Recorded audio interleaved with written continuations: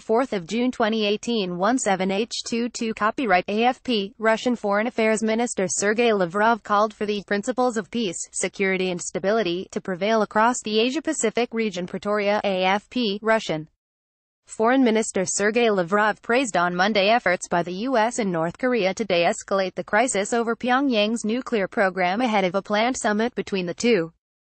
But Lavrov cautioned that it is not 100% sure that the historic nuclear talks between North Korean leader Kim Jong-un and U.S. President Donald Trump planned for June 12 in Singapore would go ahead. Together with China, we welcome any steps and any efforts which would help us overcome the lack of trust, overcome confrontations and would create proper ground to move forward, said Lavrov at a meeting of foreign ministers from the BRICS bloc in Pretoria. We want this process, if it's going to take place, although it is not 100% sure, he added, referring to the planned June 12 summit.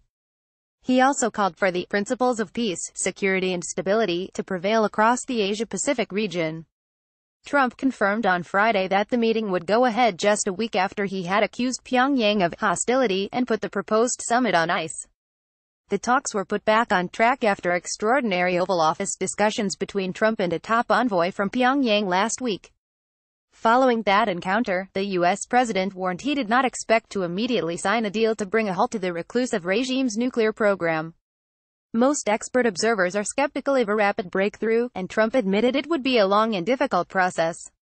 On Thursday, Kim Jong-un told Russia's Foreign Minister Sergei Lavrov that his commitment to denuclearization remains unchanged and consistent and fixed, but experts warn he will seek concessions from Washington. Copyright 2018 AFP.